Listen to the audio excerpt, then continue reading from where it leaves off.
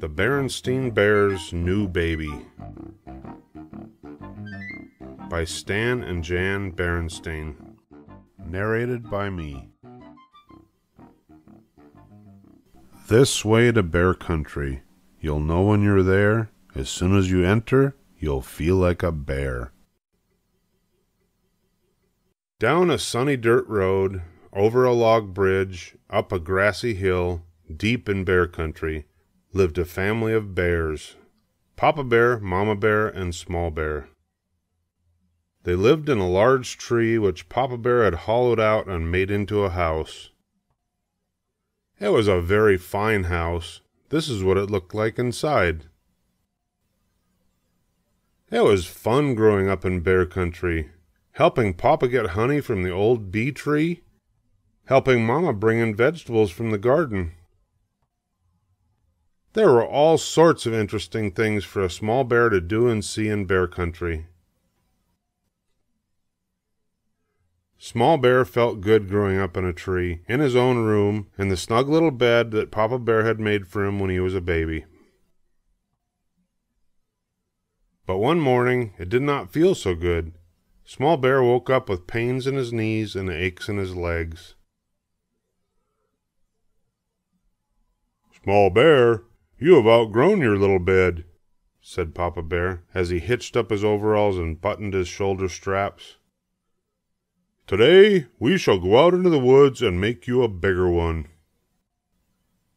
With that, he ate his breakfast of piping hot porridge, washed it down with a gulp of honey from the family honey pot, took up his axe, and was out the door. "But, Papa," called Small Bear following after him, "what will happen to my little bed?"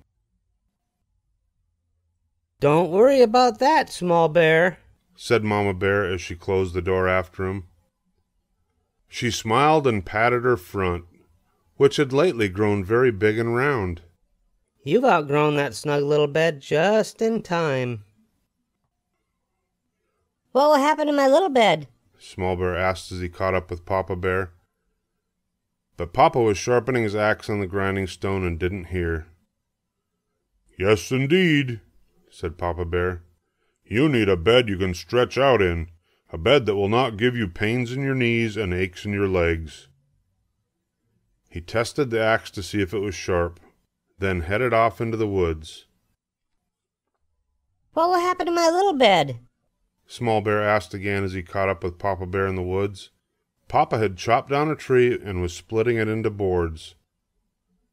"We will have a new baby soon who will need that little bed," said Papa Bear as he whacked off another board. "A new baby?" asked Small Bear.